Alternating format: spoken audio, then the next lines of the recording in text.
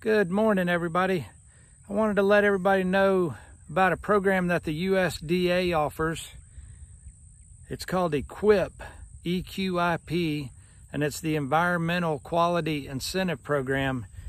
It's a voluntary conservation program that provides financial and technical assistance to agricultural producers and non-industrial forest managers.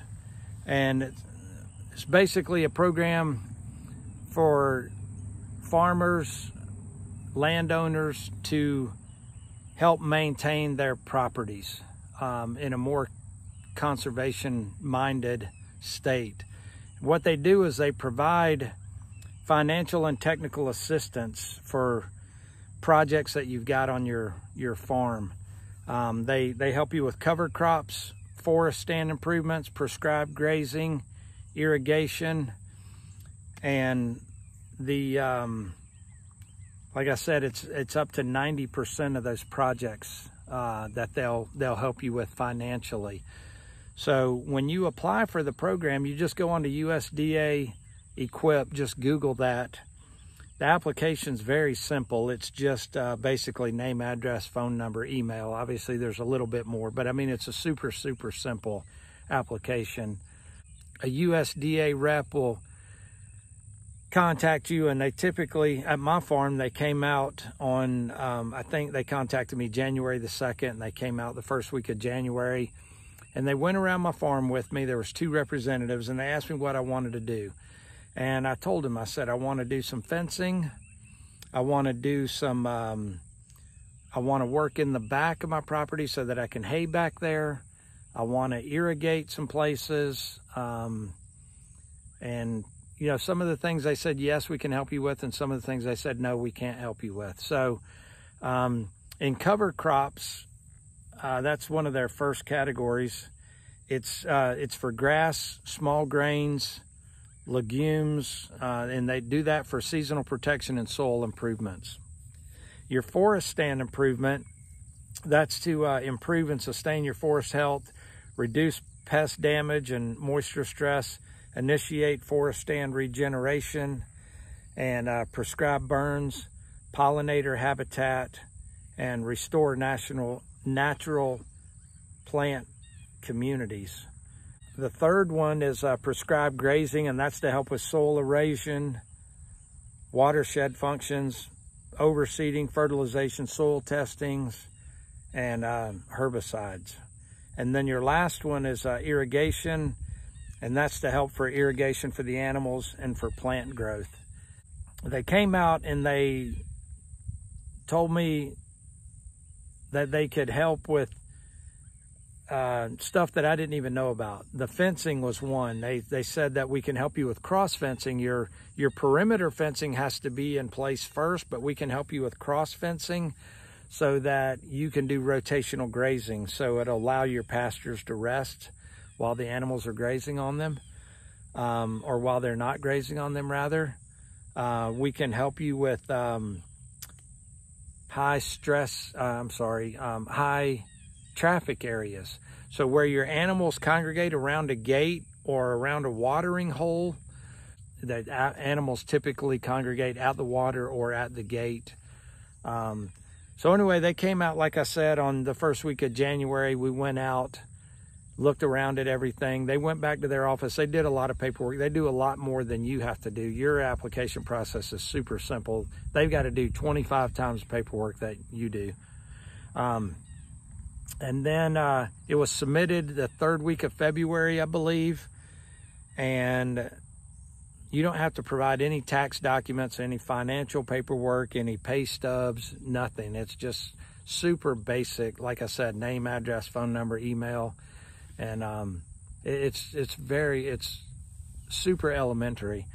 But in March, the 3rd week of March of this year, about a month after I applied for it, or 5 weeks after I applied for it, they let me know that I got approved for $7,900. So that's unbelievable that they're going to give me $7,900 to go towards projects on my farm that I don't have to come out of pocket with. And this is a USDA program.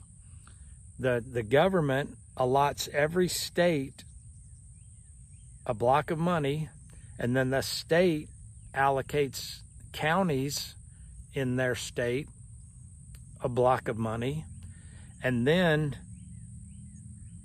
how many ever applicants. The money doesn't go to all the applicants. My county told me that they only funded about 50% of the applicants.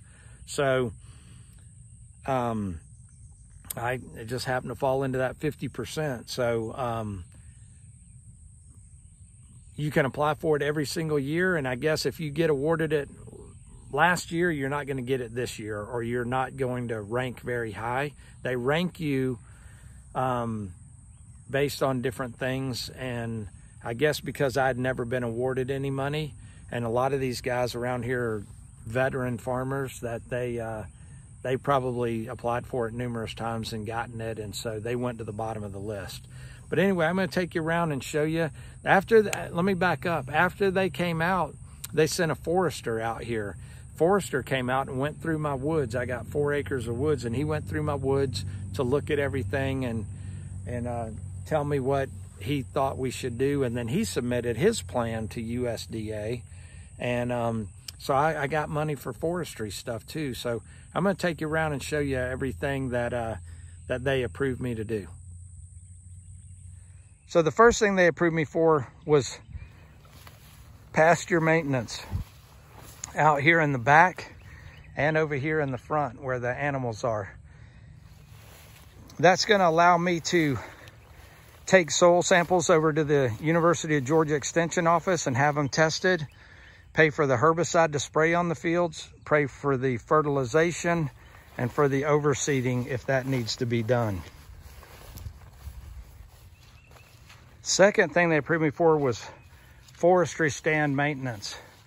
And you see the mature forest is over there, but about 20 feet out, all of this undergrowth is growing and new trees and that type of stuff. So they're going to bring a forestry mulcher in, a bobcat with a mulcher out on the front of it, and they're going to go all the way around the perimeter of the woods, all the way around, and mulch all this stuff up back to the mature forest. I've already started cutting some of the branches you see, because he wanted me to trim the branches and get them down on the ground so that the mulcher could mulch them up. Because those branches, you see right there, I haven't cut those. They reach out and they are covering up the ground, and they want the sun to be able to get to the ground. So they want me to trim all these limbs, but they're gonna go in and mulch all this all the way around.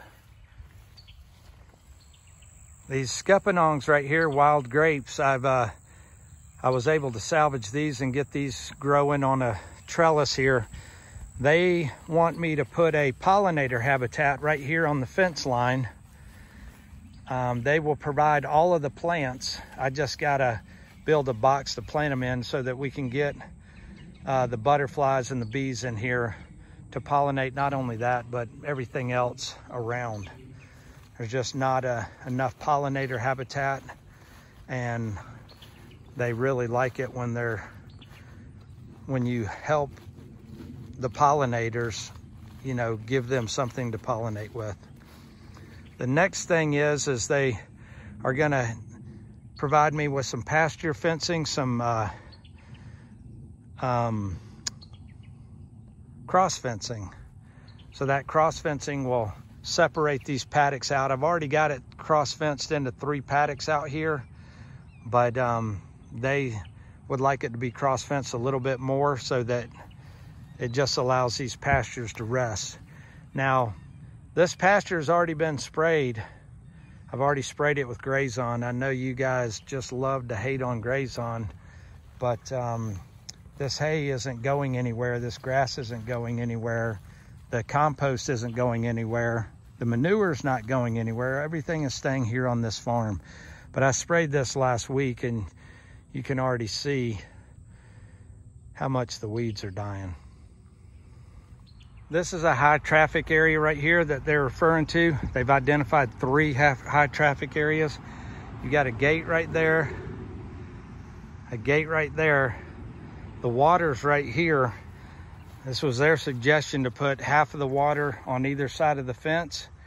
But what they want now, or what they're gonna pay for, is for plastic to be laid out here, and it'll go 20 feet from here, 20 feet over, and it'll go 20 feet out, and it'll be a total of 40 feet long, because 20 feet will be over here on this side.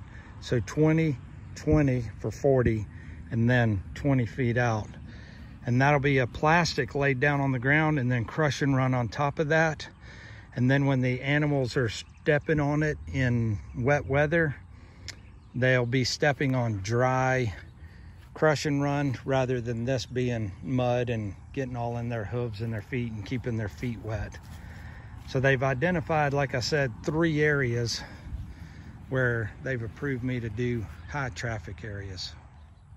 They want me to trench from here at the city water.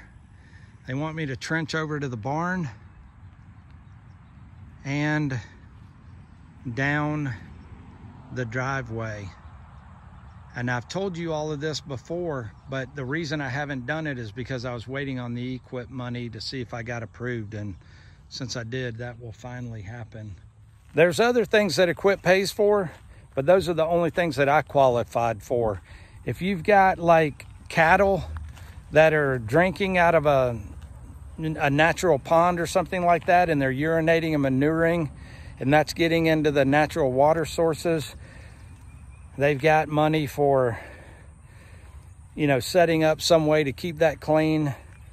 They've got money for structures. If you've got a cattle operation, you got a milking operation, putting up some type of buildings where they can get underneath it and be in the shade to be milked. And there's just different types of things that they have money for, but these were the only things that I was qualified for.